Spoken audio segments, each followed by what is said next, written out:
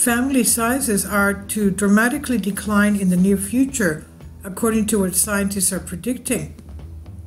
Scientists predicting a worldwide fall in family sizes before the end of the century as families get more vertical, meaning more grandparents and great-grandparents and fewer cousins, nieces, and nephews. In the new study by an international team of researchers, mathematical models were used alongside existing population records and projections to calculate an average drop in family size of 35% by 2095. The reduction will vary from country to country, as families in some nations are typically much larger than those in others, but taken as a whole, the research team says it highlights how the family support network is going to shift over the coming decades. We asked ourselves how demographic change will affect the endowment of kinship in the future, says social scientist Diego Alvarez Gutierrez from the Max Planck Institute for Demographic Research in Germany. What was the size, structure, and age distribution of families in the past, and how will they evolve in the future? While the study does not delve too deeply into the reasons behind the projected decline in family sizes, it does point to an overall drop in mortality rates at older and younger ages. As mortality rates drop, it can contribute to changes in societal norms, economic factors, and family planning practices. That trend then leads to fewer siblings in each generation.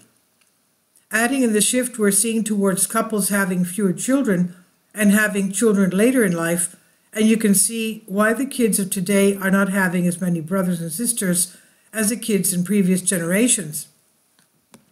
That then affects the number of cousins, nephews, and nieces, the extended family. At the same time, we're all living together longer, generally speaking, meaning a bigger gap between the youngest and the oldest members of the family. Elderly family members can't necessarily offer care and support, though, and may in fact need support themselves.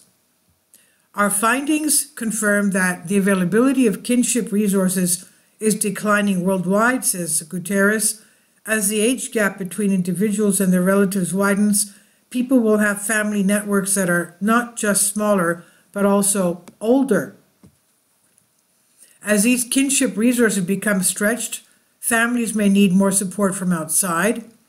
The researchers compare a typical 65-year-old woman in 1950 who would not have an average of 41 living relatives with a typical 65-year-old woman living in 2095 who's expected to have just 25 living relatives. Some 1,000 kinship histories for each country were analyzed for the study based on United Nations data. If the projection turns out to be right, the shift towards more vertical families is going to have consequences for family dynamics and for societies that support them. These seismic shifts in family structure will bring about important societal challenges that policymakers in the global North and South should consider, says Gutierrez. The research has been published in PNAS, and this is by David Neild on Science Alert. Please leave your comments. Thank you for your support. Kindly support my Patreon account. The daily posts are 5 videos daily, and they are totally different from what I have on my YouTube channel. Thank you so much for your support and that you find all my content so interesting. You'll find the Patreon account details in the description box below.